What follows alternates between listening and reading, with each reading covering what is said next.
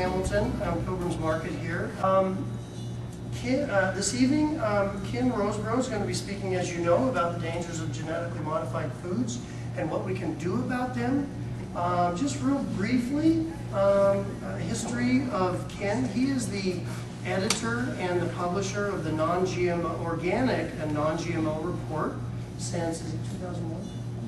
Yeah, since 2001. So he's really had his hands in this issue for a number of years, and I'm very, very excited to hear about the recent developments that he's going to be sharing with us. He's also authored a couple other books that he has here this evening. If you're interested in them, he has them over here, and he would be happy to sign them for you at the end of the talk. And really, that's probably about it for me. If you would just join me in giving Ken a very warm welcome. Thank you, Joe. Good evening, everyone. Good evening. And welcome to my presentation. I want to thank Joe for inviting me to come and speak in beautiful Coeur d'Alene. And after my talk, I'm looking forward to seeing some more of the area. It's a beautiful area. I came up from Eugene, Oregon. So, yeah, I just want to, in my talk tonight, I want to give you an overview, talk about genetically modified engineered foods and the threats they pose to human health and the environment, and also what we can do to avoid them and to get them off of our dinner plates. First, I want to, I had the opportunity, I was able to get inside access to Monsanto laboratory. I was able to see a Monsanto scientist in action.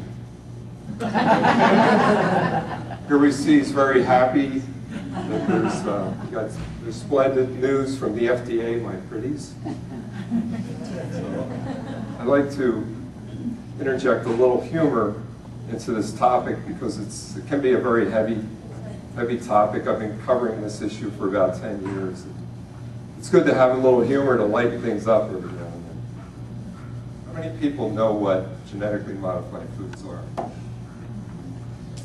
Okay, a little less than half, it looks like. Well, genetically modified foods are, scientists in the laboratory have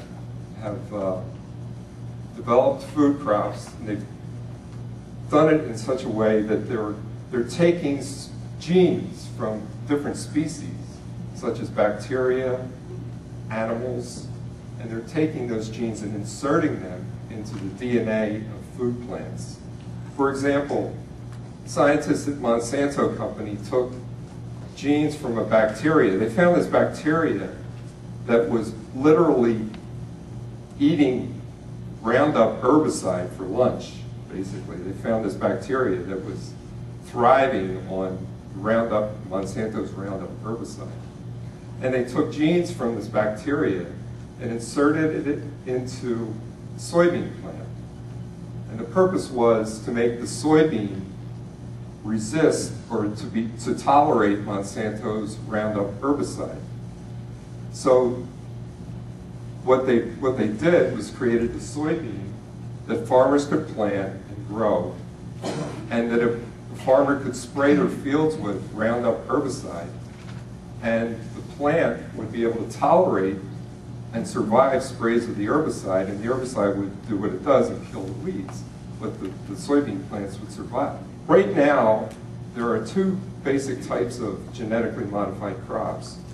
There's herbicide tolerant, which I mentioned earlier, Monsanto's Roundup Ready soybeans. It's called Roundup Ready because the plants are ready to be sprayed with Roundup herbicide. So there's Roundup Ready soybeans, Roundup Ready corn, cotton, canola, more recently sugar beets. So Monsanto has a whole line of their Roundup Ready crops in the fields and under development. It's great for Monsanto because they can sell the seed and also sell the herbicide in conjunction with it. The other type of genetically modified crop that's available it's called insect resistant. And with this, scientists took genes from a bacteria called Bacillus thuringiensis. It's a Bt bacteria that's lethal to insects.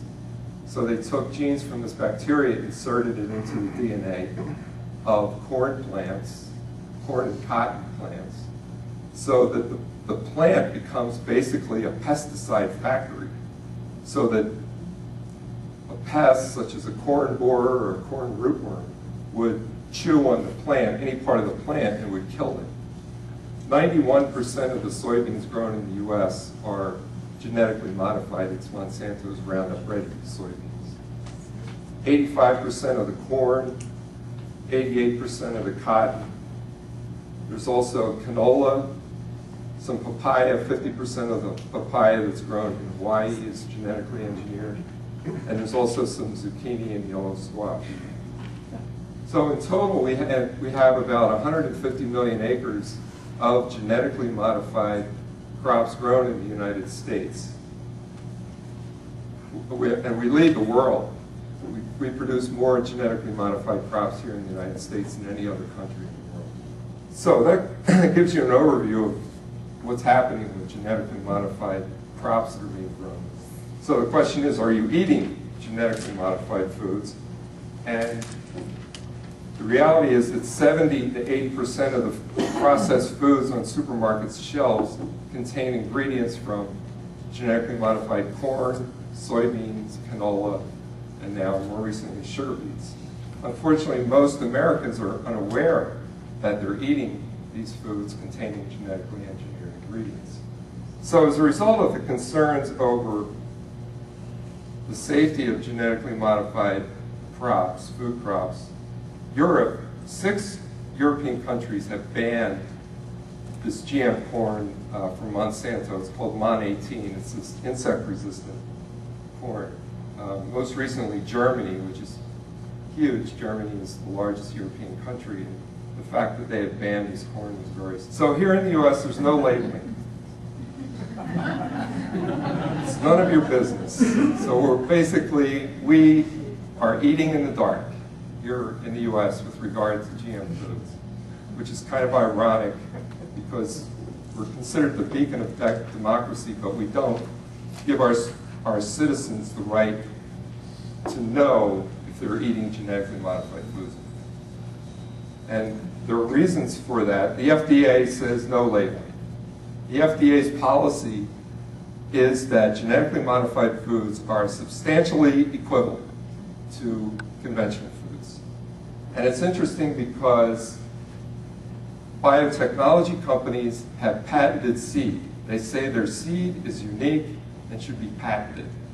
But when it becomes a food, it's substantially equivalent. So the biotechnology industry likes to have it both ways. One of the other challenges with genetically modified crops is that they're contaminating organic crops and foods. Processed organic foods allow 5% non-organic ingredients, and they should be non-GMO, but unfortunately, GMOs are so prevalent and so many ingredients are made from GMOs that some of them are finding their way into organics. For example, lecithin, soy lecithin, which is used in a lot of chocolates, cornstarch, vitamin E is made from soy. So some of these ingredients are getting into organic foods.